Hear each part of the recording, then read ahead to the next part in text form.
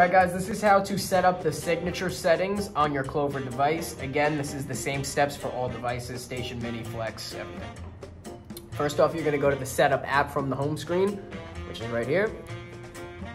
You're going to select Payments on the left. Select Payments.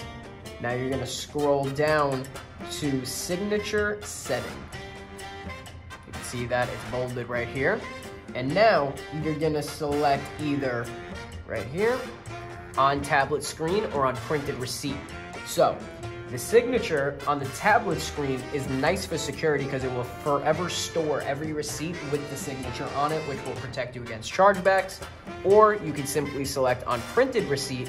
So when your receipt comes out like this, it will have a line on the bottom for the signature. You hand the pen to the customer, they sign, you take your signed copy, put it in your folder, and give this copy over to the customer where there is no need for signature.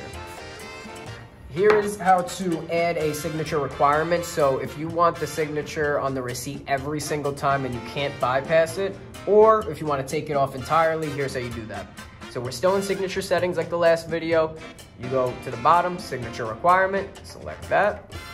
And now you can do always require signature or don't require signature if transaction is under, let's say, 25 bucks. That's very common.